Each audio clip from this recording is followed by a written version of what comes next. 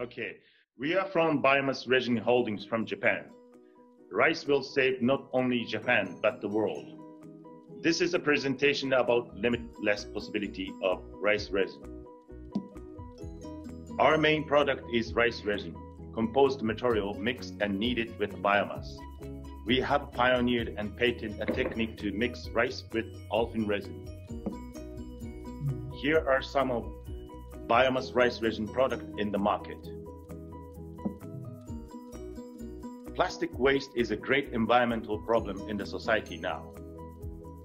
Every year, 8 million tons of plastic waste float into the oceans.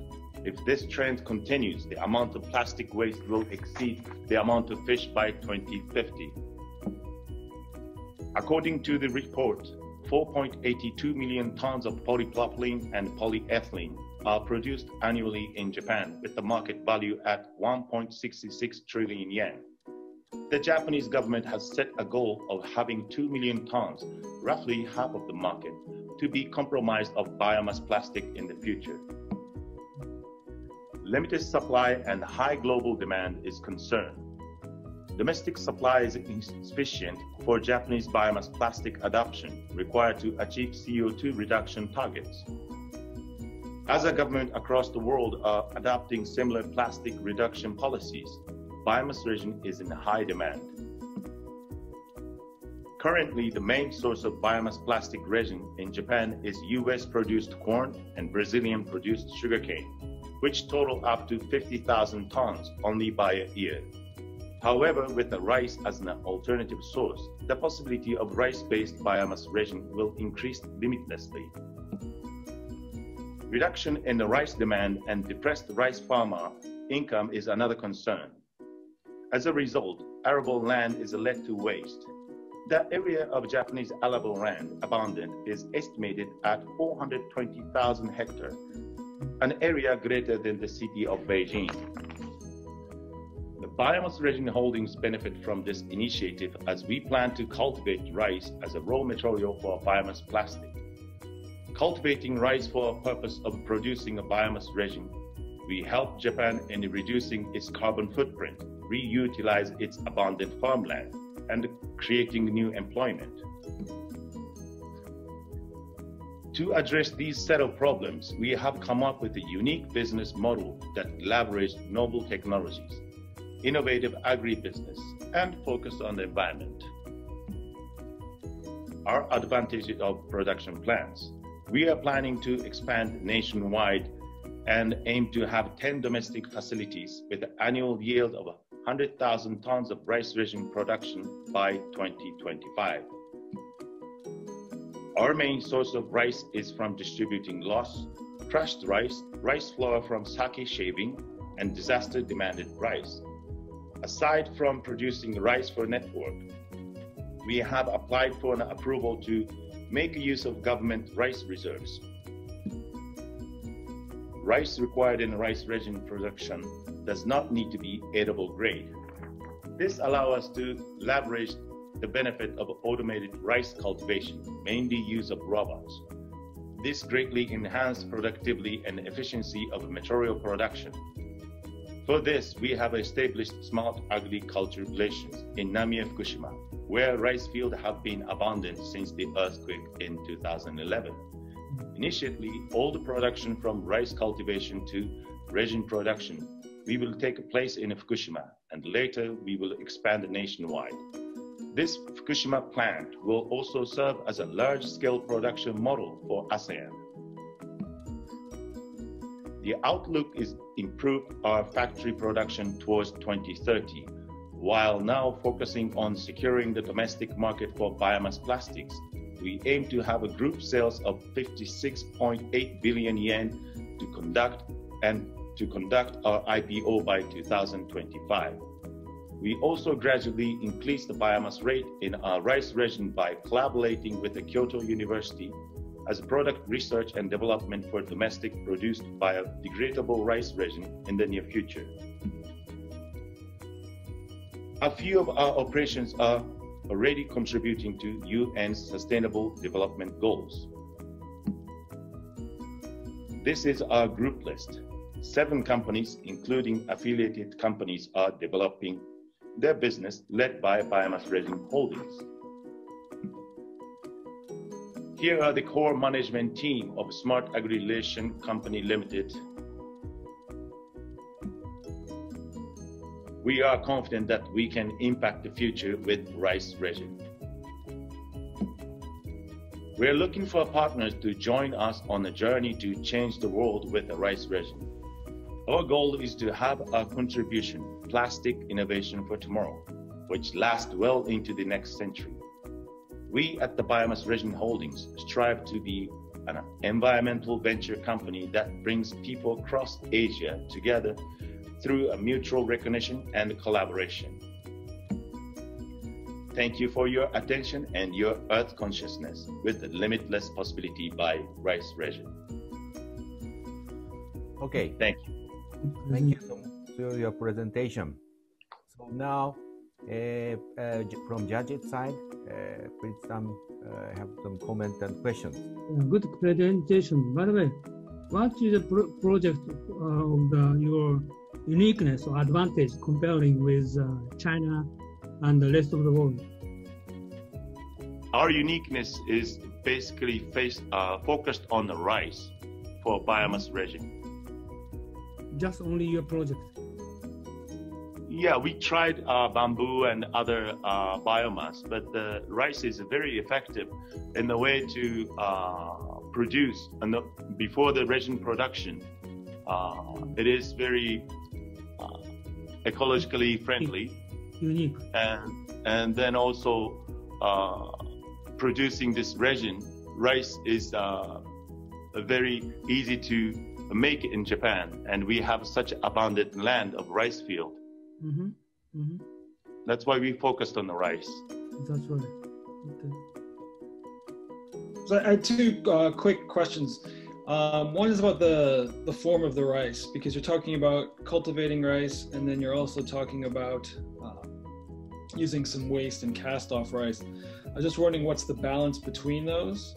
And then second, which is kind of related, you're talking about producing the resin and the facilities for that, but you're also talking about cultivating the rice and using the robotic farming, which is good. Obviously, you're addressing the problem of a lack of farmers. We have land, but we don't have farmers here. But these are 2 very different businesses. And for a startup, you're talking about having the production facility and the cultivating facility. I'm just wondering if you could explain a little bit why, as a new venture, you can handle such completely different businesses. As we said, Japanese government is a lack of biomass resin, including sugarcane or corn. So we thought we could alternatively use the rice as a new biomass technology in Japan. So we need to, of course, create a factory, but we need more resins here in Japan to meet our reduction of carbon CO2 here in Japan. So we are expanding our growth of production of rice by using abundant land, like in Fukushima. And also we are also using high-tech robots to make efficient and effective agriculture, smart agri, and that we can produce a lot of rice resins so that we can help meet Japanese governmental target. That is why we are doing this smart agri. Also, we are making from production of rice to production of resin. We are doing everything together.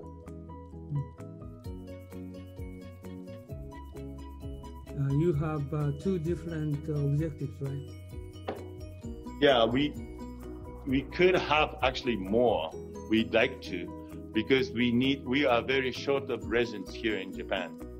And it's very much supply and demand is not meeting here, not only in Japan, but all over in the world, I think.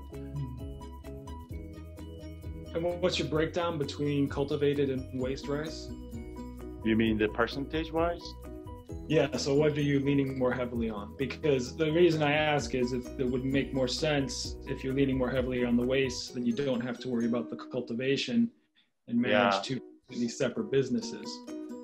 We are currently focusing on damaged rice and then market loss, and also the old stocked rice from the government, and like disastered rice by typhoon, and then all sorts of those rice for reuse. We made a reused rice to rice resin, but that is always not a fixed amount of rice that we can get to make a rice resin. So at this, in Japan, we want to use abundant land to use a high-tech agriculture business by robots to create more rice, and so that can be effective not for only us but also for the industry of agriculture and then farmers, and for many benefits. We thought this would be a great business model, so that's why we are doing this. And then we haven't built a smart agri business model yet. We just launched our company in September 2020. So from the next season, we are going to plant our rice in Fukushima, and then we will starting this high-tech smart agriculture business. Did I answer your question, sir, Joe? Yeah, thank you. No, that makes sense. And yeah, and actually we are planning to operate more factories, not only in Fukushima, but also one in Kumamoto and Osaka, and also Kochi, Shikoku. And so this is our plan. Within this 5 years, we're going to launch at least 4 factories in different locations, so that we can produce more rice, and from collected rice, we can make more resins. That's our plan. So, by the way, my recognition is rice supply is very much over than demand. Is it correct? A lot of stocks, rice stocks in Japan now. Is it yes. correct? Yes, because the consumption of rice is actually every year annually getting lower and lower by Japanese citizens, because there are a lot of subsidized food, like wheat and pasta and a lot of things. So that's why supply and demand of the rice market is not effectively meeting right now. So we're trying to, of course, earn the benefit from this loss of the rice, which is stocked rice. And then if we apply this governmental reserved rice, we could get this aged and old rices also for the biomass use.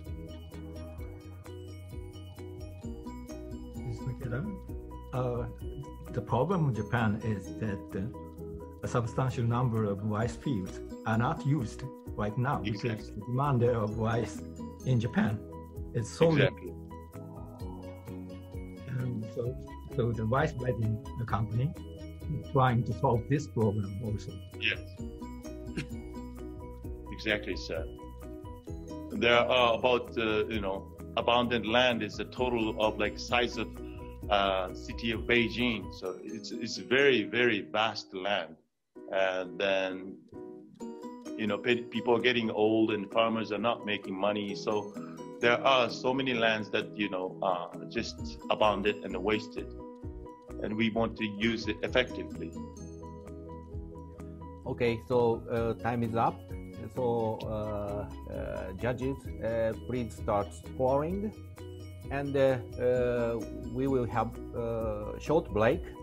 So next presentation will start 11 o'clock. So thank you for your presentation. Thank you very much. Yeah, thank you. And please scoring this team, and take a break. And we will start at 11. Thank you. Thank you.